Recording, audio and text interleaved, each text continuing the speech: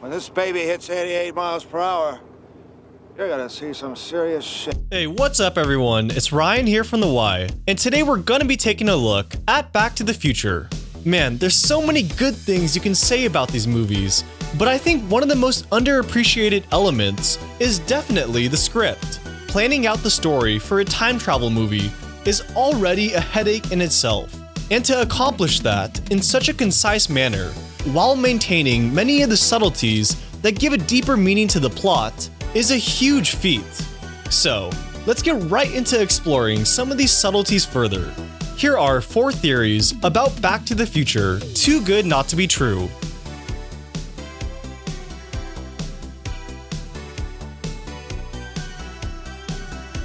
At the end of Back to the Future, George knocks out Biff, defends Lorraine, and takes her to the dance, which causes the timeline to be saved. This fact is shown through Marty's picture of himself and his siblings beginning to reform. After the events of the dance, Marty hurries back to Doc in order to get sent back to 1985. Upon his arrival, Doc is understandably frantic, as this is their one and only chance to get him sent back to the future. But before they get the plan rolling, Marty excitedly tells Doc how his dad finally stood up to Biff for the first time in his life. Doc's reaction to the picture and what Marty just told him is extremely important. I didn't know he had an enemy. He's never stood up to Biff in his life. Ever? No, why? What's the matter? This theory on Reddit by a man who drinks states that at the exact moment that Doc sees the restored photo of Marty and his siblings, he has a realization.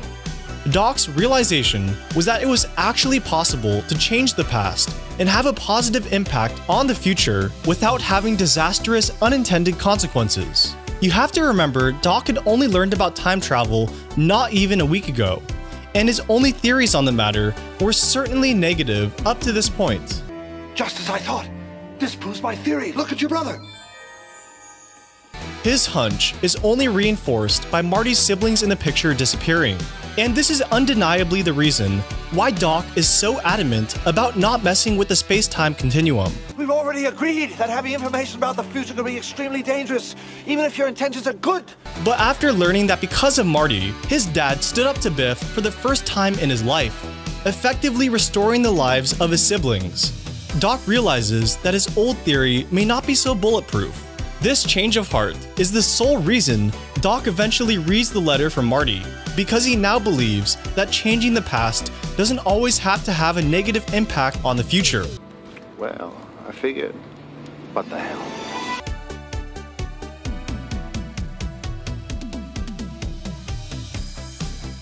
My Buster's word admittedly gets a little dark with a theory that proposes the following.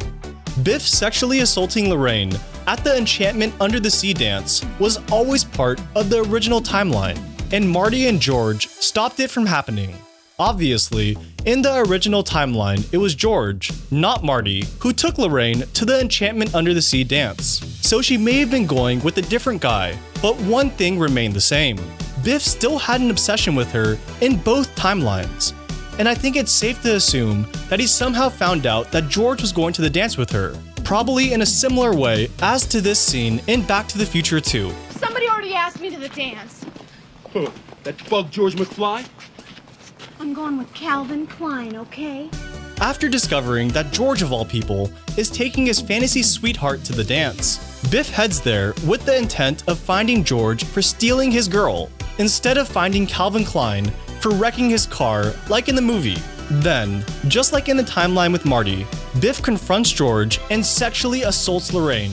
I'd like to point out that this event didn't necessarily have to happen exactly at the dance. It's just the most likely point for it to occur, and basically the only place we have to work off of. But what seems less refutable is that at some point in time, Lorraine was violated. It's really not that improbable if you look back at the countless times Biff crossed the line with what he said to Lorraine. You want it. You know you want it. You know you want me to give it to you. Shut your filthy mouth. When are you gonna get it through your thick skull, Lorraine? You're my girl. And you can't forget about the attitude he held towards George, who he treated with absolute contempt. I thought I told you never to come in here. Well, it's gonna cost you. How much money you got on you? And in the original timeline, without Marty there to back him up and give him confidence. It's sad to say, but honestly, George wouldn't have stood up for Lorraine. Fast forward to the present day in 1985, and Lorraine is a shell of her former self, using alcohol and cigarettes to cope with the past trauma that still haunts her, and the depressing life she now leads with the man who couldn't protect her. But in a way, it makes sense that Lorraine ended up with George, especially after experiencing something so traumatic. Because George was the exact opposite of Biff, a feeble and weak man who could never hurt her the way she had already been hurt. This theory also gives a sick new meaning to the scene where Biff stops by the McFly home in the present day. Say hi to your mom for me. And the theory also explains why Lorraine says this at the dinner table. I don't like her, Marty.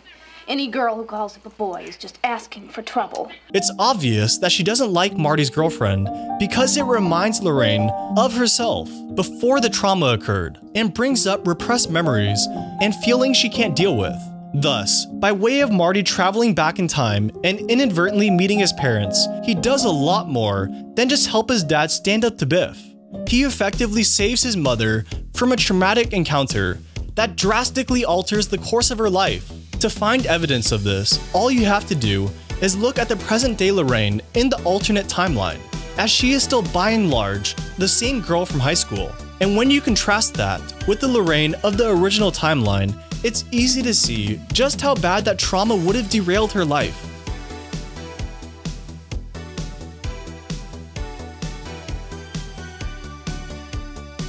As we can see from the events of the first movie, pictures from the future change based on alterations to the present in order to accurately reflect the future, and if this holds true for pictures. This theory by Swiss Army Cheese says the same should be true for the sports almanac, meaning that the almanac doesn't just predict the future, it also alters itself to reflect the future that's going to happen no matter what changes occur. So even if Marty were to go back in time to try and sabotage the horse races by incapacitating the supposed winners, this tactic wouldn't have worked. This is because of the fact that Biff would simply bet on the different horse that was now guaranteed to win.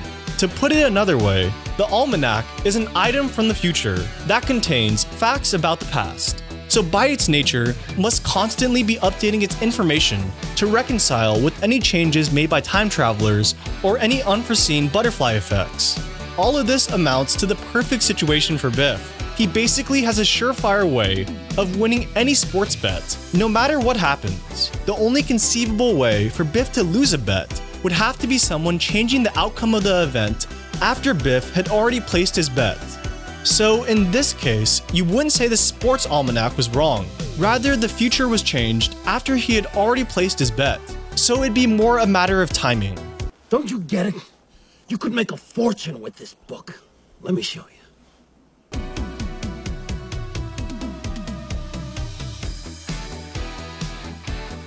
One part of Back to the Future that never got fully explained is how Biff came to be a timid car detailer working for the people he used to bully. I think the agreed upon consensus is that after George finally stood up to him, Biff never recovered and became a loser that people now felt bad for.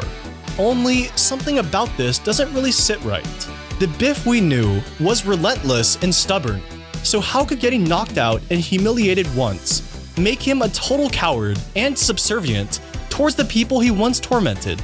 This theory by JRM 2003 on Reddit claims this isn't the case, and that instead, Biff discovered Marty was a time traveler and dedicated his life to solving the mystery. Of course, it's not like Biff learned this overnight, but there were definitely many clues that at first piqued his interest and then eventually led to his discovery. The first clue would have most certainly been the song that Marty played at the dance, Johnny Be Good. And true, Biff wasn't there for the performance as he was unconscious. But after the fact, it's almost a guarantee he heard about the weird song Calvin Klein played that sounded nothing like any of the music out at that time. Then, a couple years later, the actual Johnny Be Good gets released, which must have confused a lot of people at the dance who heard the song. And it's not out of the question that Biff heard about this too, adding to his suspicion. Also, you have to remember that Marty's name in 1955 was Calvin Klein. and he rode a skateboard before it was even invented. Two things Biff surely never forgot. So, as time progressed and these strange occurrences started to unfold into real-world events, Biff realized he was onto something totally bizarre. If all of this sounds totally unbelievable, you have to remember, Biff didn't have much going on for him in terms of life goals and opportunities past high school. And it's totally possible that Biff got obsessed with Marty after he arrived for a week, turned his life upside down, and vanished without a trace. So to him, unraveling the mystery of Calvin Klein was the job of a lifetime for someone who peaked in high school. Thus, Biff became a car detailer as a way to get closer to the McFly family, namely George and Lorraine, as they were the ones with the closest ties to Calvin. And lo and behold, their son Marty eventually grows up to look exactly like Calvin Klein. This could explain why Biff was so eager to talk to Marty and clean his car. He was probably trying to gain any information he could about what exactly was going on. Not long after, Biff witnesses Marty flying off in the DeLorean and disappearing right before his eyes. What the hell is going on here? And his reaction makes it obvious that he's in shock. Biff knew something out of the ordinary was taking place and might have even hypothesized it was time travel. But to see the DeLorean fly and vanish into thin air was all the evidence he needed to confirm that his suspicions were based in truth all along. Biff spends the next 30 years following Marty, trying to figure out his secrets, but to no avail. His overall failures are probably the reason why the next time we see him in 2015, his personality has warped back into the butthead Biff of 1955. This also explains why Biff is still talking about Marty and trashing him in 2015. You're Marty Jr. Must be rough being named after a complete butthead. Biff spent his entire life following Marty around, trying to get a hold of the DeLorean, but was still never able to see it again. Then, out of nowhere, the DeLorean unexpectedly appears right in front of him, and Biff almost can't believe what's happening after all this time. So, Biff then enacts his plan that he's been thinking about for so many damn years, and actually manages to pull it off. Hope you guys enjoyed the video. If you did, give me a like and don't forget to subscribe. Alright, till next time, have a great day.